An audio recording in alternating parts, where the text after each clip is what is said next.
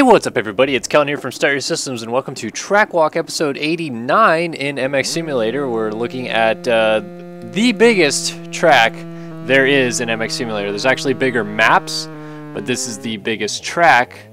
And it's called the Swedish Enduro Round 1. I think the name in-game is like Swedish Enduro Round 1 Vist Track by Mecha96.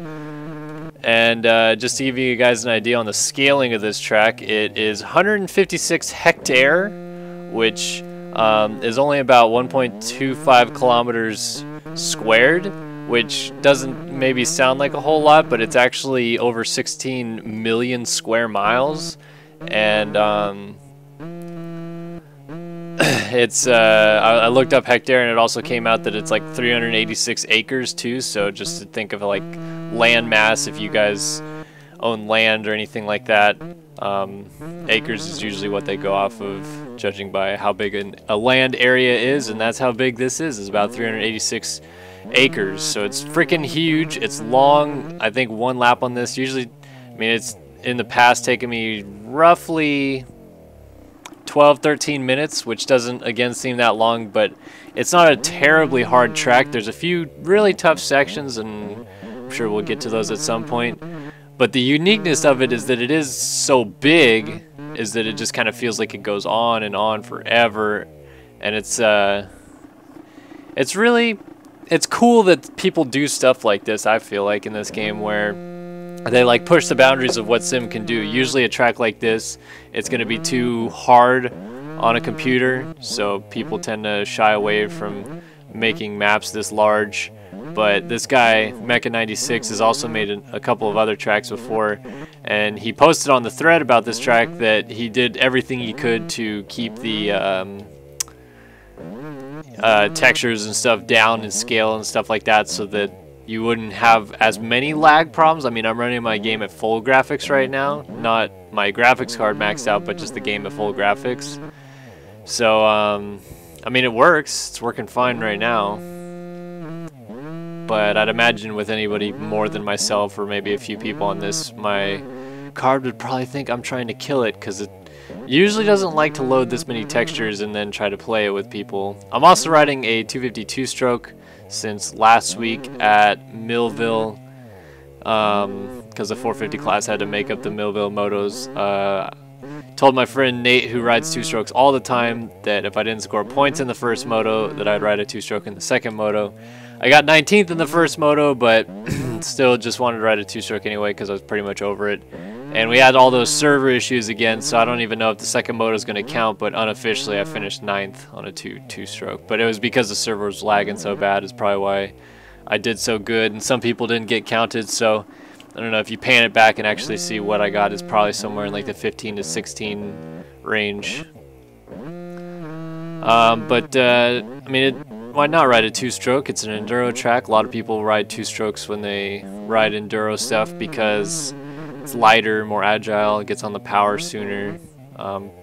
Four strokes are kind of hard to lug around and stuff, especially on like logs and stuff, so ride the two-smoke. So I just made like a kind of a elongated left-hand turn, and that was coming from pretty much what's like the farthest bottom right-hand corner of this map. There's like a little grid up in the upper right-hand corner of the screen that you can kind of see an arrow moving around. That's where the map like is supposed to be. He just didn't actually like lay out the track design. But that was about the farthest right, like lower right-hand corner that you'll get on this map, and now we're like right in the center, which is more or less like this kind of sand wash thing. Uh-oh, that's not good. Oh boy. Front end just landed, cocked sideways, and hooked to right. That was interesting. So there's this like sand wash area, which I'm gonna try to get back up to where I just was, and I made it. But it's got a couple unique sections in this area, which I enjoy that he took the time to make. There's this cool thing, which is like you could either hug the corner tight or go around the berm. I'm probably gonna do 2 laps, so we'll see what happens when I come back. But this one, it says slow down, so you have to just tiptoe off the top. You got a big drop down into, I guess it's like a quarry. I don't really know if that's like the right way to put it, but It's just like this big gaping hole. It's got a couple switchback things going on here, and then to get out of it you also have to go up another really big wall, but you'll see that when we get there. Come on, front end, quit locking. Oh, am I not gonna make that? Alright, so you just gotta tap the throttle so that it slowly backs up, and then you can turn it. Alright, let's get a drive.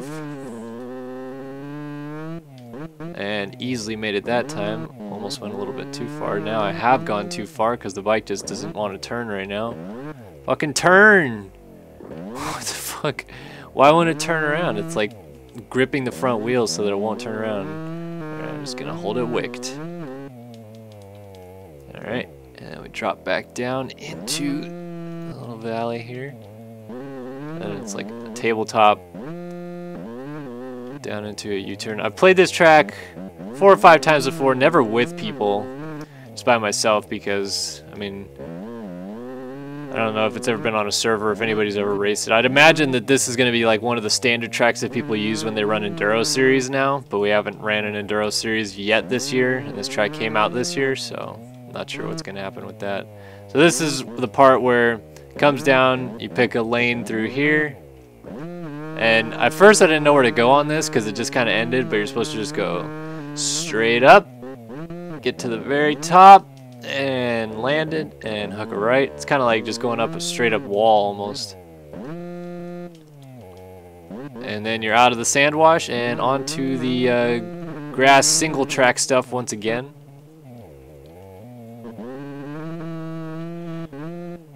Up, up, up, tiptoeing in. Up, front end lock just killing me, and I stood it up. The biggest downfall I would say that this track has is that these sections are so tight and there's no ruts, so it kind of doesn't really flow in any shape or form. You have to make it work yourself, which, I mean, it's kind of an enduro standpoint anyway. You don't always just have it your way with nice ruts and lush corners and stuff like that. But I think in enduro tracks and stuff like that, you know, people do trial runs of the track before the races and stuff, so ruts develop and you can kind of get established lines. But this is just all flat ground, corners, and the off-camber stuff is really tricky because there's nothing to turn off of, and the traction is kind of slippery. I'm not sure what type of traction it is, but it's not the easiest traction to navigate. So this kind of section through here, you're just kind of weaving back and forth on yourself a little bit, and I think as soon as I come over this rise there's like a little switchback section, maybe. Oh no, wait, it's down in that canyon back there, but I guess I have to go this way first. So we're gonna go this way and go this way.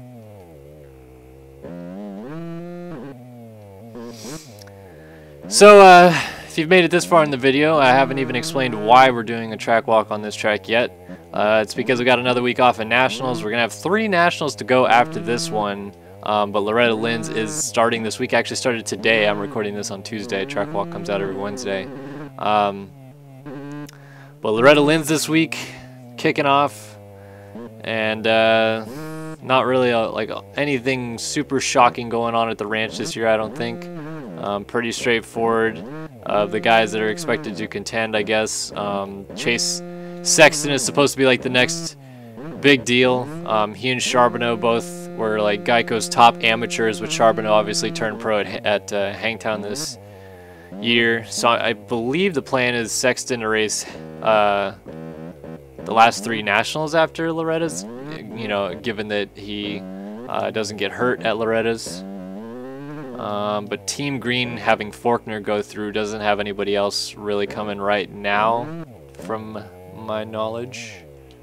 And I believe Mitchell Harrison was Yamaha's top guy, but obviously he moved up, so I'm trying to think who else they have. They have like a couple guys like John Ames and stuff like that, but I don't think they're yet ready to move up. That's kind of like the story that's going on in Loretta's with the A classes, and then B and C is always kind of a crapshoot on who's going to do well. I went to Loretta's in 2014 and Charbonneau destroyed the B class. So, That's always interesting. This is like the coolest part of the track in my opinion. It's this like long, flowy road type thing running alongside. Running alongside these telephone poles. Goes all the way down here. And you're supposed to make a left turn, not go straight. And then you haul ass back. Oh, don't get a hook. Oh, landed. Oh. Almost done with the lap. So actually this lap is going by a little bit faster than I thought it might. But that's okay, because then it gives me a whole nother lap to continue speaking things to you fine people. Oh. But yeah, Loretta's same old, same old. You know, Super Minis. I don't think Ryder DiFrancesco's up there yet, but he's kind of supposed to be the next Pastrana, Carmichael type person. Oh, front flip for days. Got Jet Reynolds coming up. And then you got just a bunch of people that it might be in like 250B or something, but they might still be in Super Minis, like Cantrell. Actually, yeah, he's 250B. Lance Kobush, I think, is one kid's name. Trying to think. I usually know the amateur scene really well, but it's slipping my mind some of the names of these kids that I'm supposed to be thinking about. So I apologize for everybody that's going to be like, well, what about said person? And as soon as you say the person's name, I'll be like, oh yeah, this is what he's doing. That's what blah, blah, blah, blah. But I don't know. I'm kind of not paying super attention to anything in the moto industry lately. But I'll watch Loretta's and get the gist of it and everything like that. And a lap is complete. So this is going to come across here. 11:45 was, 11:34 was the first lap. So see if we can beat that time. And I'll talk about, in the meantime, another happening that's going on in the moto world right now that includes my favorite racing event that happens every year, and that is the Motocross des Nations, because Team France has now picked their Motocross des Nations team. They released, I believe, a statement this morning, Tuesday. Actually, maybe it was yesterday. So I'm trying to think. They released a statement announcing the team, and I'd like to say I'm surprised, but I'm kind of not. It's going to be Romain Febvre, the defending MXGP world champ, who probably won't win it this year, who will be in the MXGP class. So for those of you that don't understand how the Des Nations works, there's 3 races.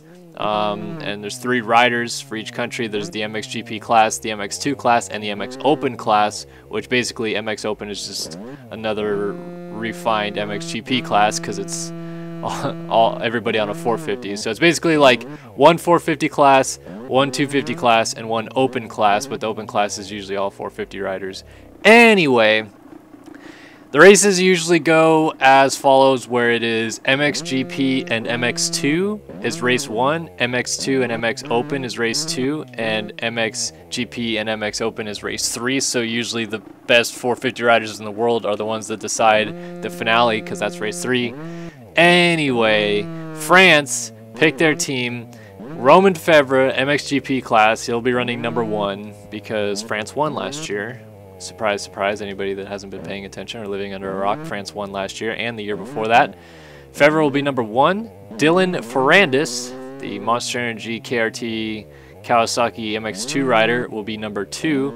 Any of you American fans that have no idea who Dylan Ferrandis is or may be, better get prepared to hear that name a lot, because he's going to be on Star Racing Yamaha next year in the United States, racing 250 West or East Supercross and then 250 Outdoors, and the kid is good. He, in some cases, has straight up beat Jeffrey Hurlings, who, in my opinion, even over Cooper Webb, is the best 250 rider in the world, and when he moves up to the 450 class, could very well be the best rider in the world when he's not hurt. But anyway, Ferrandis can usually go toe-to-toe quite well with Hurlings, not beat him very often, but can sometimes. And Ferrandis is pretty freaking good indoors too, because the only time we've ever seen him on American soil was when he just qualified randomly in 2014 at the Monster Cup and finished like 15th. Just like showed up, had some support I think from Mitch Payton at Pro Circuit, but not much more than that. And went out there with the best Supercross riders in the world on that track and did pretty well. So I think he's going to be a force to be reckoned with in Supercross. And I'm rambling again because I haven't announced the third rider on France's team, which might surprise some people, but like I said, not really that surprised. MX Open Class rider will be Gauthier Paulin on the HRC Factory Honda team. And a lot of people may be like, what the hell? Why is Marvin Musquin not on the team? And you'd be right in thinking that. That's a very logical question to ask. Paulin has had a pretty rough year, to be honest. Injured at one point, came back, hasn't really ridden to his fullest potential. Only on sand tracks have we really seen him kind of show, because he's really good on sand. Other than that, not that good. And the race this year is in Maggiora in Italy, so not that Musquin is great in the sand or anything, or not. What am I thinking? Not that Musquin is just like the bee's knees on Maggiora, and that there's no explanation why they shouldn't have picked him. But Paulin having the year that he's had versus Musquin finishing, I think, third in Supercross, no, I think it was third because Tomac was hurt at one point, wasn't he? Well, he was in the top 5, got Rookie of the Year, and then outdoors right now, sitting third in the championship again, and is legitimately giving Roxon and Tomac something to think about every time he starts up front. So I think that they're missing out by picking Paulin over Musquin, but I can understand why they'd pick Paulin, because Paulin has been on the team the last 3 or 4 years, maybe even longer than that. I'm trying to think of a team that he hasn't been on recently. But the last 2 years in particular that they won, when they won in Germany, and then they won, I'm sorry, when they won in Kegums in Latvia, and then they won last year at Ernée in France, Paulin was one of the big guys on the team to kind of carry them. He was the team captain. He ran the #1 plate last year at France. So, you know, the French people love Gauthier Paulin, and I don't think that they'll be super sad about not seeing Musquin there, as Musquin kind of pissed off the French Federation by jumping ship from the GPs and coming to the States in the first place. Usually the reason that Christophe Pourcel hasn't been picked for this, but you know, that's going to be the team. No Musquin. They got Paulin and Fevre on 450s and Ferrandis on a 250, which, like I said, I think Ferrandis on 250 is totally fine. He's a very capable rider. If you know, you could maybe make a statement that the team that they ran last year, which was Fevre, Paulin, and Musquin on a 250, should or could still happen, because I'm sure Musquin's very talented on a 250, but you just want to keep those guys on their same bikes usually, especially if they go from a 250 to a 450. It seems like it's usually a little bit of an easier jump to make than a 450 to a 250. So we'll see, and we'll see whether or not the USA puts up a team that really can challenge them. USA did finish second last year, so they'll be 4, 5, and 6 on the number scale.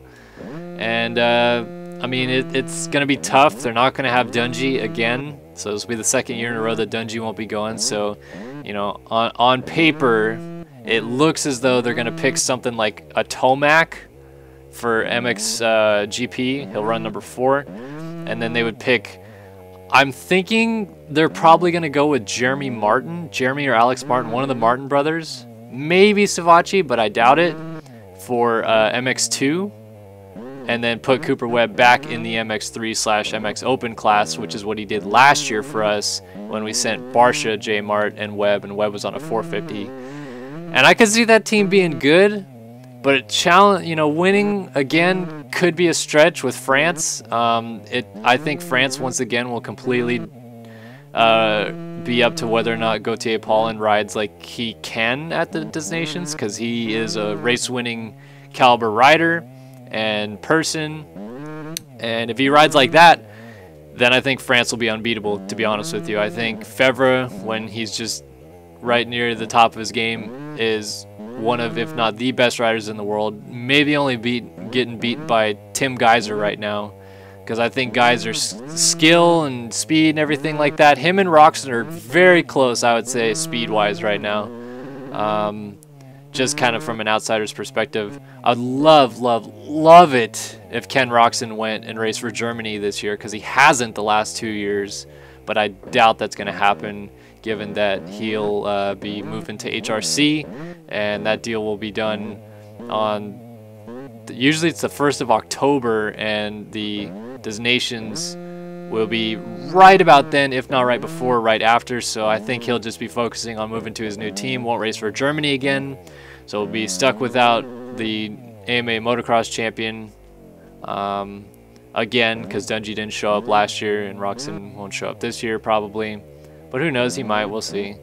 If he does, the German team could be good, could be bad. It'll just be him, Noggle, and probably like Brian Hasu or something like that. But they're usually not a super contender. It's usually Belgium that shows up and is the guys or the team that really shines through as a team that's the challengers, if you will, for France and the USA. But I think once again it'll be a France-USA showdown. It's in Maggiora in Italy. So it'll be home track advantage for Tony Cairoli, which could be cool for Italy because I think Cairoli's kind of running down onto his last leg here. With Geyser perhaps going out of MXGP next year to move to the States, I think Cairoli could still have a shot at one more world title before it's time to hang up the boots, but right now it's not looking like that's going to happen. So maybe one more Designations win for Cairoli, that'd be pretty cool, but we'll see.